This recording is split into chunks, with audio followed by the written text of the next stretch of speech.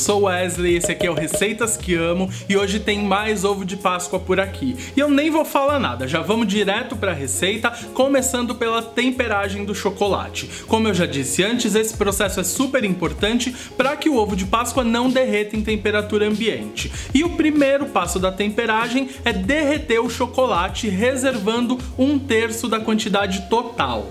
Ou seja, aqui eu vou usar 250 gramas de chocolate no total, então eu vou reservar 80 gramas e derreter o restante. Se você quiser, pode derreter no micro-ondas, aí você vai colocando o tempo de 30 em 30 segundos e mexendo nos intervalos para não correr o risco de queimar o chocolate. E se você fizer em banho-maria, como eu tô fazendo aqui, é importante não deixar a água ferver, porque senão sobe demais a temperatura e o nosso chocolate perde o ponto. Um outro cuidado super importante é deixar todos os instrumentos e recipientes limpos e bem secos. Não pode entrar água em contato com o chocolate.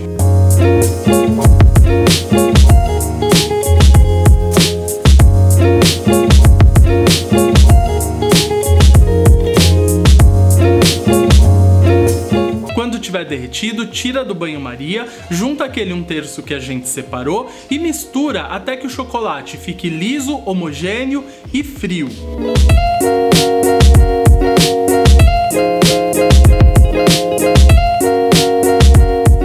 Em seguida, transfere para uma forma de ovo de Páscoa.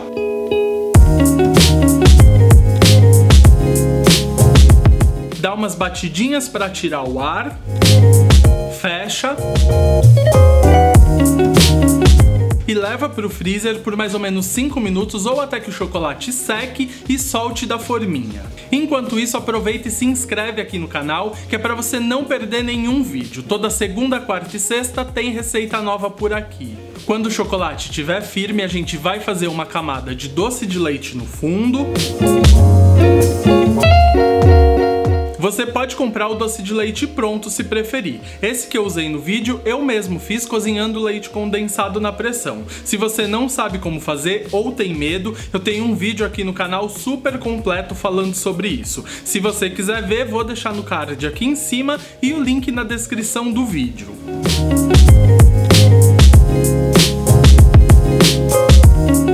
Por cima coloca paçoca, mais doce de leite,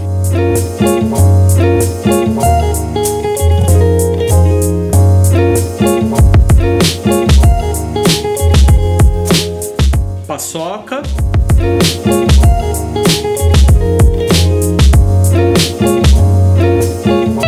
e finaliza com uma última camada de doce de leite.